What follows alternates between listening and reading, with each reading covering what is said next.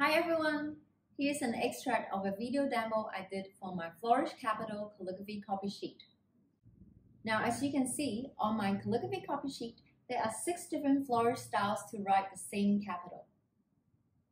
Now in this video, you will only see how I write one of them. If you want to practice along with me and get the calligraphy copy sheet as well as the full set of the video demos from A to Z, please visit my website at www.calligraphy.com. Thank you. Okay, so we're going to start with capital A. You will see that there are 6 variations on this page. For capital letter A, you will start with what we call this is a capital stem.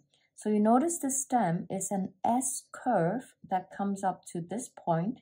So first, you want to land your nib here and start with light pressure, then add, then reduce the pressure and come up onto an oval, add pressure, and make into an horizontal oval. Then you have the right hand side, which again, make sure you start on the light pressure and add pressure, come up, and then a horizontal line just very lightly. Now you don't want to add too much pressure right here because it's easy to drag the ink out. So I'm going to write again and describe a little bit more for you to understand. So I'm going to zoom in from my top view.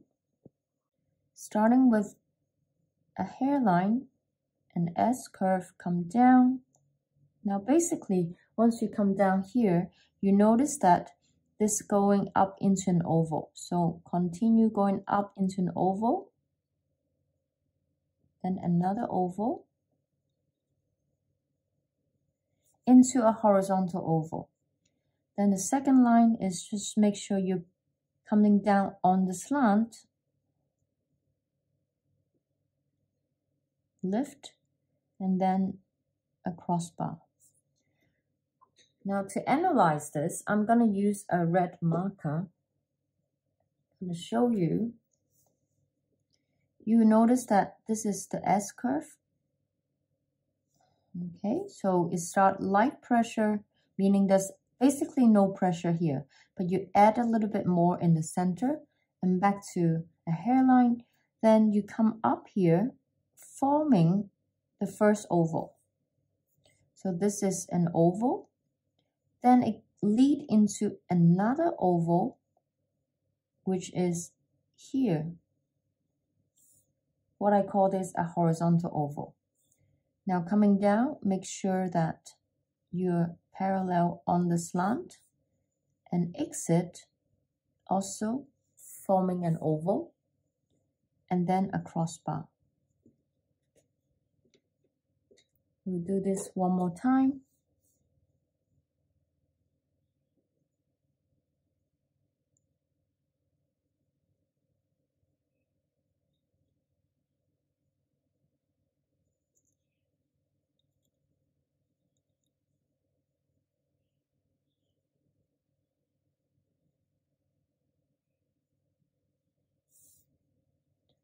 Now notice that the gap in between this oval and this downstroke, you want the spacing to be equal.